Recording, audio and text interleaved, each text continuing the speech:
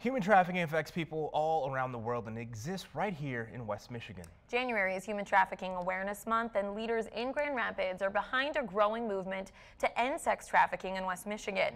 In 2018, according to the Human Trafficking Hotline, Michigan reported close to 400 human trafficking cases. Third Ward City Commissioner Sanita Lanier leads a work group dedicated to addressing this issue. Lanier says sex trafficking is a serious issue in Grand Rapids and that a lack of understanding among the community is a cause for concern. There isn't a whole lot of communication happening or awareness happening with the public about it.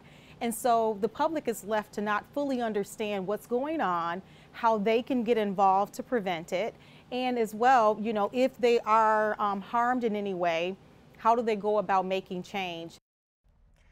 To help with awareness, the public is invited to an event tonight. During that event, you'll hear from police, as well as learn about people involved in or affected by sex trafficking. The event is 6 to 8 p.m. at the Kroc Center. It's free and open to the public.